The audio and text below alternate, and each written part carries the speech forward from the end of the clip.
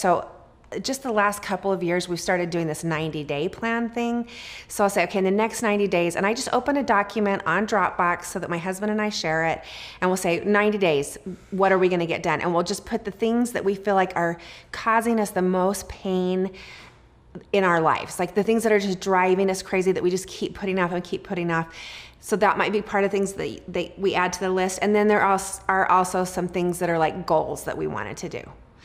So those might be financial, they might be spiritual, they might be familial. You know, maybe you have one kid that's just driving you crazy and you're like, we really need to get that kid evaluated, or we need to, you know, spend a little more time with them, or whatever, you know, whatever the thing is. So the long term, the short term, those 90-day goals have been really helpful.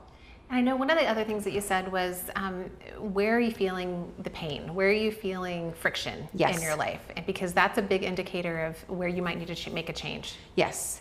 And even simple things, and I know this has nothing to do with photography, but one of the things that I found really, really helpful in my life was having a cleaning lady. And I know that sounds like so bougie and like whatever, but she's actually really affordable.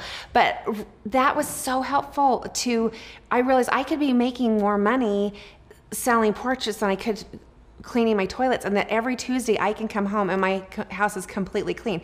Now that might not be something that's so valuable to somebody else, but that's something that was a friction for me with as many kids as we had, that I didn't have to worry about that. Once a week I knew, like with all those boys, the toilets were clean once a week. It was awesome, you know? And then in your business, what are the things that's something that's just constantly driving you crazy?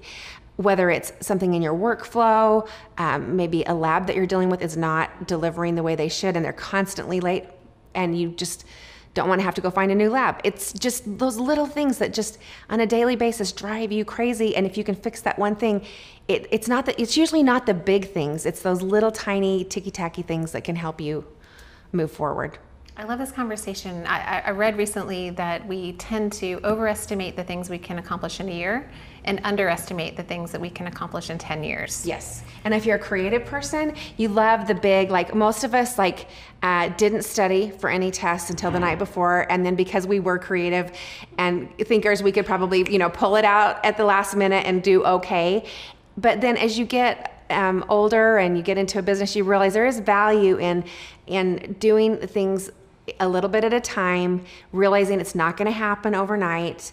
That, you know, I know instant gratification takes too long, but some things just aren't instantaneous and they're going to take a long period of time. And if we can be okay with that, then we'll do better if we can just accept that.